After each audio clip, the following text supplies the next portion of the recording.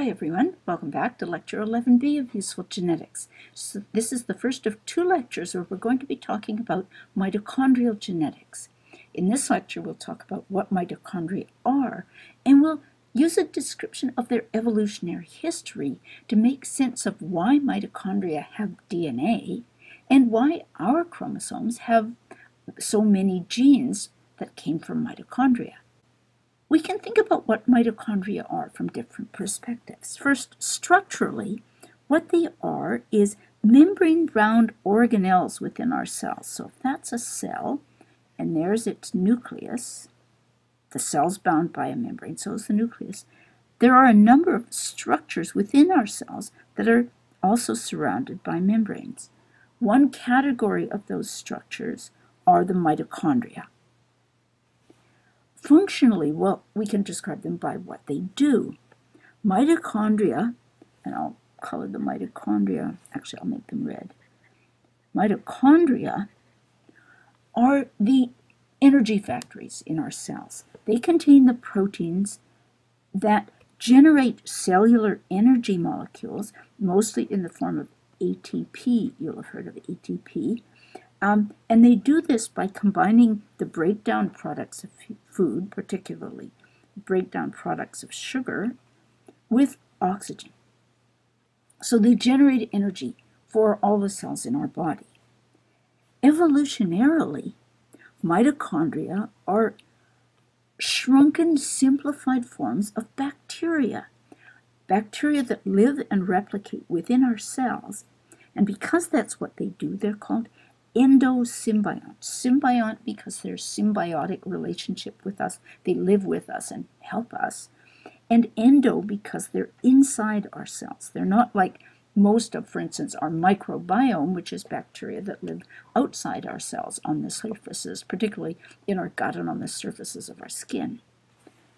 Genetically, mitochondria are DNA molecules. Well, they're contain DNA molecules. So I'll draw little circles to indicate that each mitochondrion contains at least one and usually several DNA molecules. And these DNA molecules are inherited every time the mitochondria replicate. So the mitochondria replicate by cell division, in the same way that bacteria do.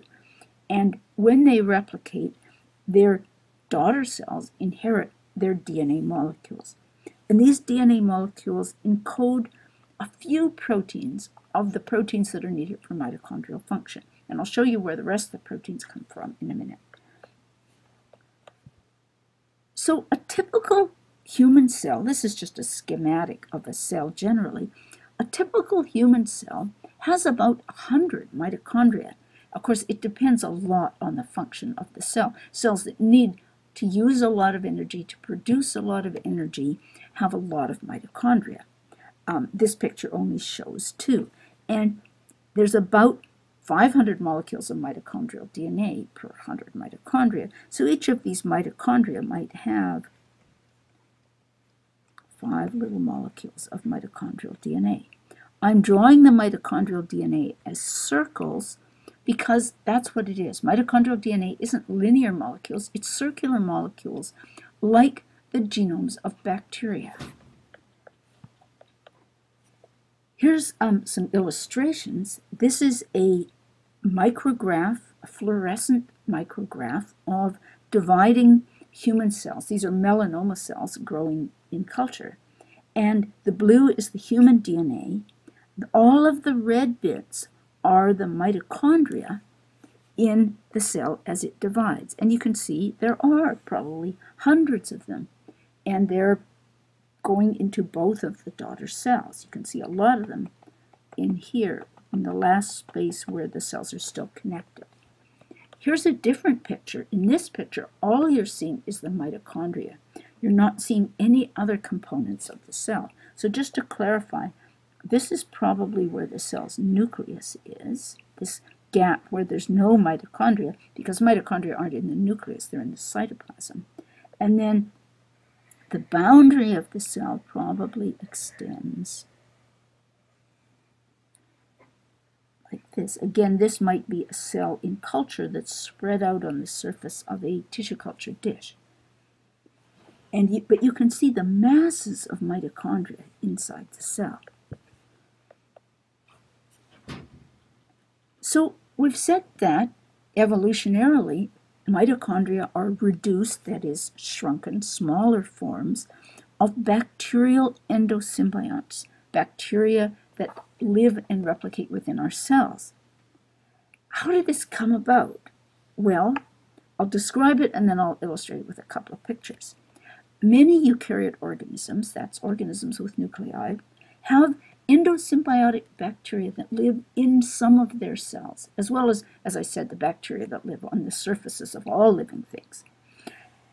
And these bacteria perform all kinds of metabolic functions for the cells they're living in, but they're also, in some sense, an exploiter. They're using resources from the cell, and they're providing benefits. In an early ancestor cell, so more than 1 billion years ago, one such endosymbiont became domesticated. It became an essential and welcome part of the cell. In particular, it became essential for energy metabolism. Since then, this proto-mitochondrion, which would have been at the beginning very much like a typical bacterium with a chromosome that might have had several thousand genes on it, has gradually lost almost all the genes from its DNA, partly because a lot of these genes it just didn't need in its new environment, and others because they became integrated into the host cell's chromosomes, and now these chromosomes were providing that genetic information. So here's the diagrams. So parasitic bacterium living inside a cell. Initially as a parasite, it's exploiting the cell's resources. Many bacteria still do that today. For instance, the Salmonella bacterium that often gives you food poisoning. In this eukaryotic cell, the parasitic bacterium multiplied and perhaps produced some benefits for the cell, as well as exploiting the nutrients that are in the cytoplasm. Now, over 1 billion years of coevolution, what's happened is that mitochondria are now essential for our energy metabolism and that of all plants and animals almost. And our cells contain modified, reduced forms of mitochondria that we see as organelles now. They're membrane-bound structures. They have their own DNA, shown as these little circles. And these mitochondrial DNA retains some genes that are essential for the mitochondria to function in the cell. Our mitochondria still replicate like bacteria. They divide by splitting in two like bacteria. They don't do mitosis.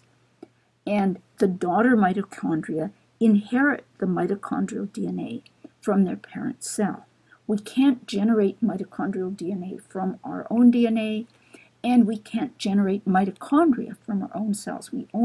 Our cells only have mitochondria because they inherited them from the parent cell.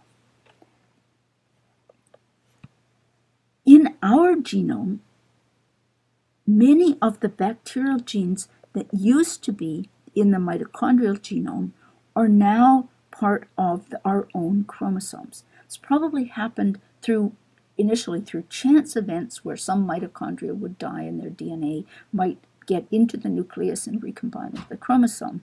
But gradually, the eukaryotic nucleus has taken over almost all the functions of the original bacterial chromosome. And only, as I said, a few genes are left in the mitochondrial DNA. But these are essential for its function, as are many of the genes that are now in the host genome.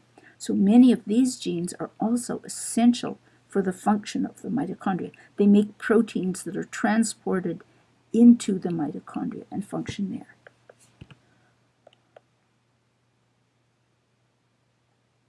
Plant cells also, in addition to having mitochondria, underwent a second endosymbiotic event, this time with an alga, a photosynthetic bacteria, and That alga gave rise to the chloroplasts. That's these green organelles inside of plant cells.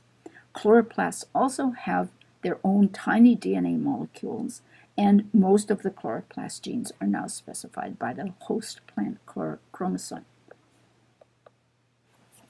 So the implications for the genetics of mitochondrial function in animals and in plants, most of the genes needed for the function of mitochondria are nuclear genes. They're in the chromosomes and they're inherited just like any other ordinary gene. But some of the genes needed for function of mitochondria or plastids such as chloroplasts are encoded by the DNA of the organelle. When the cell divides, the organelles and the DNA they contain just move with the cytoplasm. You saw that with that melanoma cell dividing. There's usually no mechanism, no mitosis type fibers that pushes or pulls the mitochondria into particular places within the dividing cell. It's just chance how many mitochondria each daughter cell is going to get. In this case, you can see that this daughter cell is going to get about twice as many mitochondria as this daughter cell, just by chance. That will be important when we think about the inheritance of defective mitochondria.